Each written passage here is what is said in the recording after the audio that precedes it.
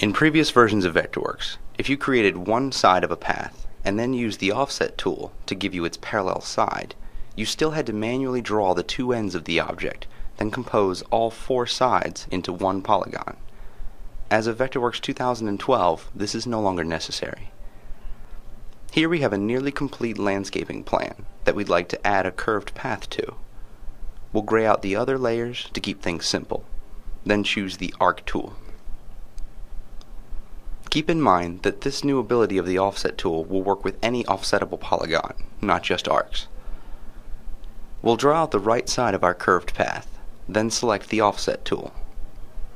In the offset tool preferences from the toolbar, make sure that Close Open Curves has been checked.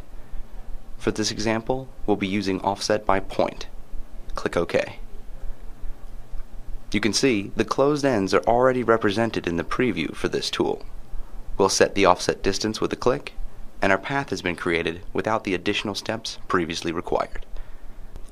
Another change to basic polygons, a circle or an arc created with the Point on Arc mode, can now be modified by the 2D Reshape tool without disturbing the endpoints of the arc itself, as it would have in previous versions.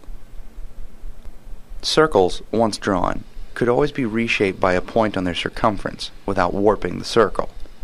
Arcs, however, would bend to reshape to a floating control point outside or inside the arc area.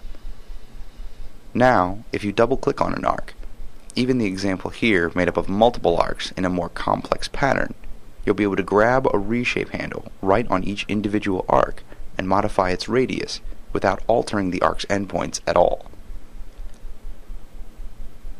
Any of the arcs along this object can be modified.